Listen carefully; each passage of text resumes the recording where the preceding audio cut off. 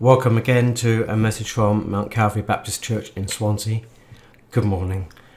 Soon we will be able to meet up again, and those of the fellowship will likely be informed by the end of this coming week as to when we will have our first service post-lockdown. So there's something to look forward to. This will of course change how we do these recordings. They will still be online, just they will be a bit later on in the day. Same will be with the telephone message. This will still happen, but this will also be later on in the day. Of course, you can get the Sunday morning message by calling Swansea 940 446, as well as on the website mountcalvaryswansea.uk and on YouTube. I'm looking at Facebook as another possibility. You can find the church and me by searching for Rev Ian M. Thomas as one word. Thanks for joining us today. There is a day or week for everything these days, and that's how it is this Sunday. And to be honest, I don't take much notice of these kind of things, except at Christmas and Easter, perhaps Pentecost. But from time to time, I'll pick up on something, and if I especially like it, I would like to do something about it. And today is Sea Sunday. Sea as in S-E-A, the water. And it's on the second Sunday of every July. And it's about helping an organisation called the Mission to Seafarers. Of course, there are other charities on the high seas. Perhaps my favourite, other than this one, is OM, with their book fairs as well as their working aid and relief. But today is really about the Mission to Seafarers, which is a Christian charity that started in 1856 in Bristol. The Reverend John Ashley was walking along the seafront, and he believed God told him to help seafarers that he could see out on the ships out at sea. So he dropped what he was doing, found himself a ship, and went to visit seafarers. Since that time, the Mission to Seafarers has sent people all over the world to watch over seafarers and help them when they are in need. What might happen to a seafarer on a modern ship today, do you think? Well, some seafarers still suffer when there are storms at sea. Today, shipwrecks happen and men and women are killed. It's very frightening to go through a storm in a ship at sea. When my brother worked on the QE2, he has pictures of storms that they used to go through. And though he was on a cruise ship and used to this kind of thing, it still looked horrendous and scary, and still people got hurt. Things got thrown off shelves and so on. And of course, not only passengers were getting hurt, but the crew get hurt and they get injured on board ships, and especially working ships, merchant ships, and waves can throw them around, they can fall. The Mission to Seafarers help seafarers to get them to hospital on shore. But also seafarers can be left on their ships with no food and water, especially if the ship owner runs away. They are the abandoned, and they can be left at sea for months or even years, marooned at sea, and only the mission can help them. This is, of course, even true now when we think about the pandemic. Some ships have not been allowed to dock for over 4 months. So seafarers spend a very long time at sea because ships sail, they far from their land. Let's think about the humble teat bag. Of course, I can go through the whole process of manufacturing, but we get our tea bags from places like Colombo and Sri Lanka, which is 7,700 miles away from the UK. And the ships have to go through many ports. They travel all this way to get us our favourite brew, and then they go back again, maybe with a different cargo via different ports. And because seafarers are so far from home, they cannot talk to their families very often or get to church for months on end. So the Mission to Seafarers can help with mobile phones, with the internet. They can arrange prayers and give out Bibles where necessary. So why do I want to speak about this today? Why should we help the Mission to Seafarers? Well, they help those at sea cope with life at sea. And later we'll find out that helping such agencies is what Jesus would have us do. Seafarers bring us all that we need. Our food, our medicine, our fuel. They bring fridges and TVs, they bring games, they bring toys. and it all arrives in ports in these great big container ships. They give us oil to drive our cars. Without seafarers, we would all suffer and be deprived of many of the things which we take for granted for modern everyday life. So I'm going to start with a prayer.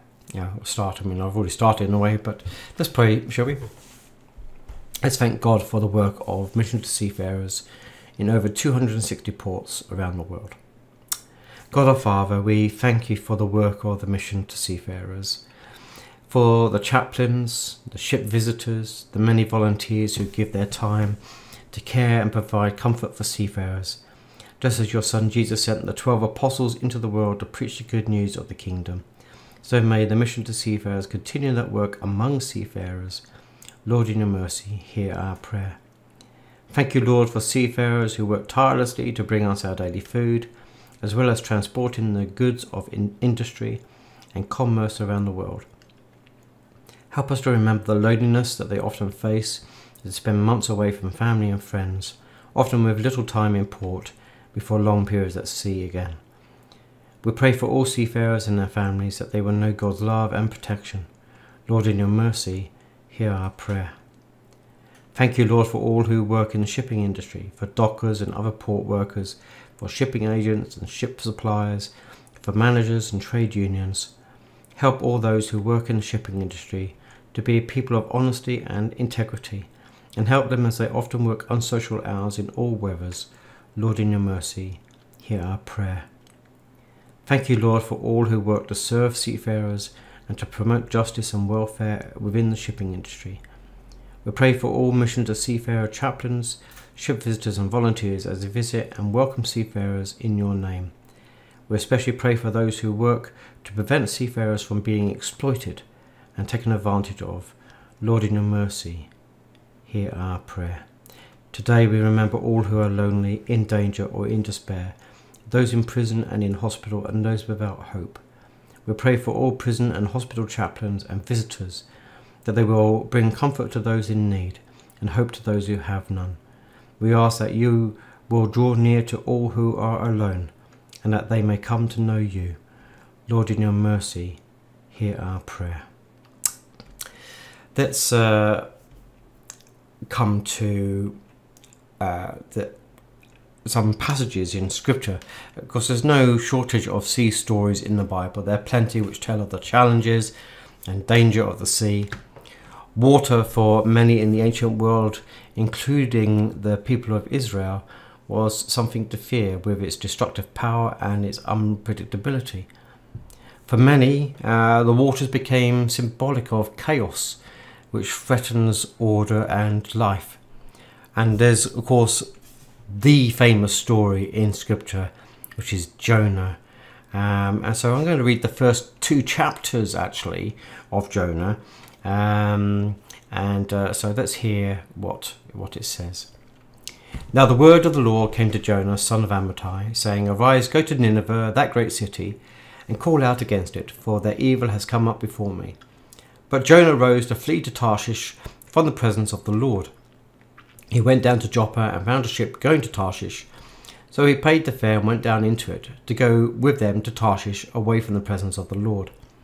But the Lord hurled a great wind upon the sea, and there was a mighty tempest on the sea, so that the ship threatened to break up.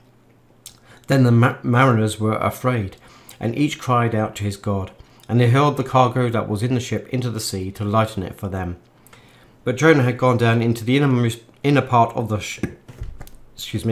But Jonah had gone down into the inner part of the ship, and had lain down and was fast asleep. So the captain came and said to him, What do you mean, you sleeper? Arise, call out to your God. Perhaps the God will give a thought to us, that we may not perish. And they said to one another, Come, let us cast lots, that we may know on whose account this evil has come upon us. So they cast lots, and the lot fell on Jonah. They said to him, Tell us, on whose account this evil has come upon us. What is your occupation, and where do you come from? What is your country, and of what people are you? And he said to them, I am a Hebrew, and I fear the Lord, the God of heaven, who made the sea and the dry land.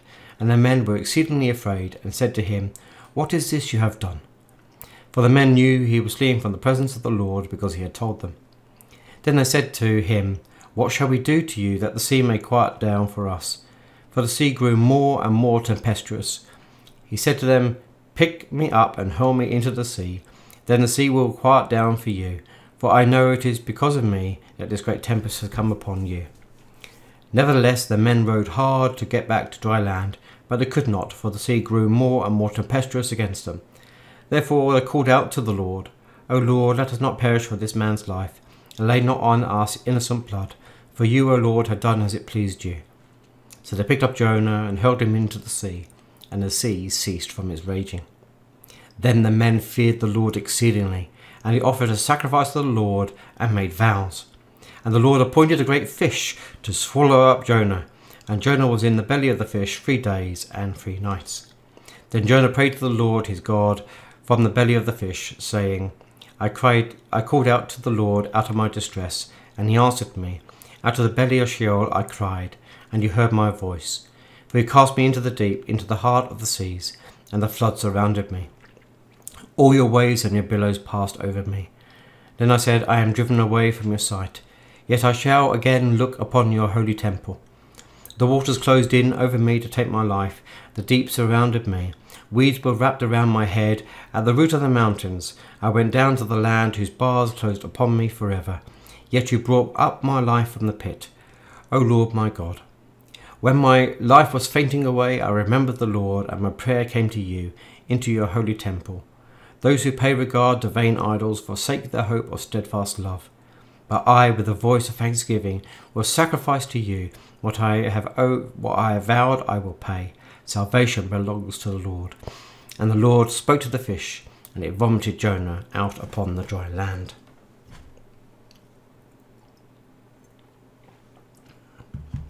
Jonah is a sea story which has at its heart a great storm, one which threatens the life of the crew of a merchant vessel. Jonah 1:4 said, the Lord let loose a hurricane on the ship. That's the literal translation. The passage gives us a stark picture of their fear and of their desperate efforts to avoid shipwreck. Jonah, their passenger, did not emerge from this story with honour. He has rejected God's call to go and preach to the people of distant Nineveh, and in taking ship he was trying to escape the responsibility God had laid upon him. In fact, he went in the exact opposite direction. But he perceives the storm as a sign of God's displeasure with him. Indeed, the lots cast by the sailors point in his direction and limit his options. Even at this distance from mainland Israel, he has not evaded God. Everything the crew have thrown overboard to lighten the ship has made no difference, but now he offers himself. A reluctant crew also run out of options, and over the side he goes. The storm is stilled, and he finds himself in the belly of the fish and heading in this rather unusual form of transport back towards Nineveh, where finally, and not without further grumbling, he carries out God's bidding. It's a strange story in many ways, as are so many tales of the sea. Of course, a lot of the tales of the sea will talk about giant octopuses and all these kind of things. But it includes an account of 3 days being in the stomach of a large fish. However, there is much to ponder. The graphic picture of the destructive power of the sea prompts thoughts perhaps not just of the ocean itself, but also of many other things which threaten to overwhelm our lives. The destructive and uncontrollable forces of chaos come in many forms. It's no surprise that the famous story of Jesus stilling the storm is recalled memorably by all 4 gospel writers, and here's Luke's account of that. One day he got into a boat, this is from Luke 8. One day he got into a boat with his disciples, and he said to them, let us go across to the other side of the lake. So they set out, and as they sailed he fell asleep, and a windstorm came down on the lake, and they were filling with water and were in danger. And they went and woke him, saying, Master, Master, we are perishing. And he awoke and rebuked the wind and the raging waves, and they ceased, and there was calm. He said to them, where is your faith? and they were afraid, and they marvelled, saying to one another, Who then is this, that he commands even winds and water, and they obey him? The story reflects the disciples' experience of God, the God revealed in Jesus Christ, who alone has the power and authority to still those storms, or at least to enable us to find peace among them. Storms also come in many forms for seafarers. Yes, there is the challenge of the sea itself and all the dangers that come with living and working on a moving, sometimes violently moving, platform. All too often this can lead to injury or fatality. One Mission to Seafarers chaplain found himself supporting two seafarers who both had to suffer leg amputations of a violent collision at sea. The Mission to Seafarers has a presence in 260 ports in 71 countries. In many such ports it offers hospitality, ship visiting, communication facilities and a transport service, enabling seafarers to access the oasis of a mission centre in ports which are often remote and inhospitable. Its chaplains and its teams offer a warm welcome and the ability to share the good news, and also to share good and bad news in life and become a resource for advice. Sometimes the crew have serious problems either at home or as a result of something they've experienced on board a ship. All too often the mission finds itself dealing with seafarers abandoned in foreign ports, totally without friends, without the means to get home, without food and water and shelter. The reality and fear of piracy presents a further range of serious problems. All these and more besides can make seafarers, especially because their world is hidden and isolated, they feel in danger and being overwhelmed. Today there are thought to be 1.5 million people who work on the sea. 1.5 million. Storms come indeed in many forms. The book of Jonah does more than remind us of the many storms facing seafarers. It's also a book which speaks of the universal nature of God's love. There would have been some in Israel to whom the story of the book of Jonah would have come something as a shock to them. The book tells of God's concern for the people of far-off Nineveh, a Gentile city. And Jonah himself seems to have found this message hard to take. There have been many, not just in ancient Israel, who have seemed to convey the impression of a God whose love and commitment is to a relatively exclusive group, whatever kind that might be. In fact, a very important theme in so many chapters of the Bible is of a God who reaches out in love and compassion to all the people of the world. The Mission to Seafarers, with its global presence in so many diverse ports and cultures, maintains an absolute commitment to reach out with God's unconditional love to those of all nations and languages, to those of every faith and none. It does so in many ways, most of which are deeply practical, but are respectful and deals with those things which they can feel vulnerable about. The book of Jonah speaks of God's call, and Jonah tries to run away from that call and finds that there is no escape from God. The psalmist says in Psalm 139, "If I climb up to the heaven, you are there. If I make my bed in Sheol, you are there. If I travel to the limits of the east, or dwell at the bounds of the western sea, even there your hand will guide me, your right hand holding me fast." Does God not expect us to do our part? What is God's call to us? Psalm 82 verses 3 to 5 says, "Give justice to the weak and the fatherless. Maintain the right of the afflicted and the destitute. Rescue the weak and the needy. Deliver them from the hand of the wicked. They have neither knowledge nor understanding. They walk about in darkness. All the foundations of the earth are shaken."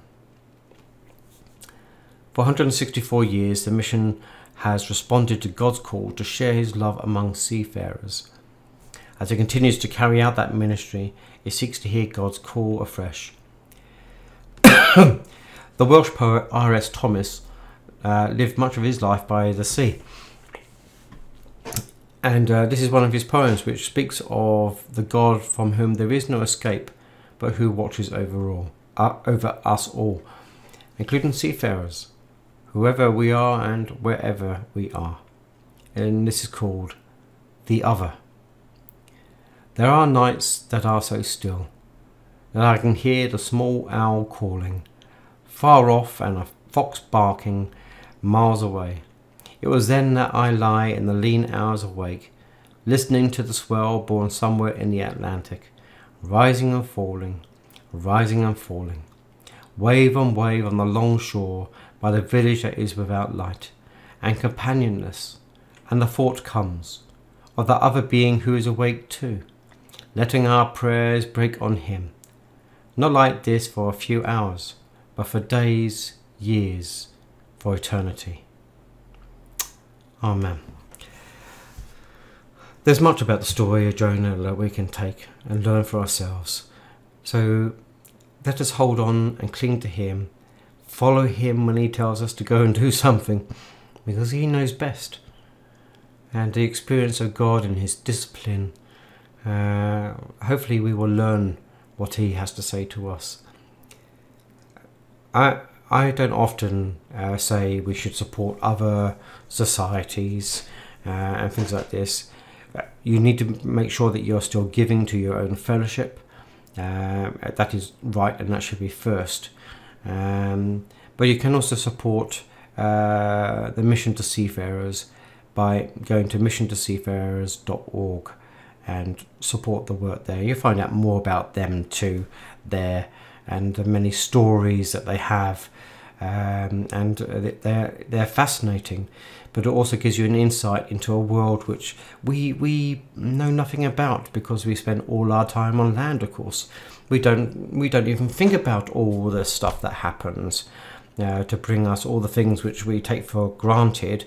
But we are an island state. Most things have to come by sea. So let's keep them in prayer. But if you're wanting to, please give to them too. God bless. It's great to I've been doing this. Of course, don't forget that I'm doing the devotion still Monday to Friday at 9 o'clock now, just for a few minutes, just to have a look at the daily readings which we are doing, which are also on the website. And then yes, please just join me then. Great. God bless you, and hope to see you soon.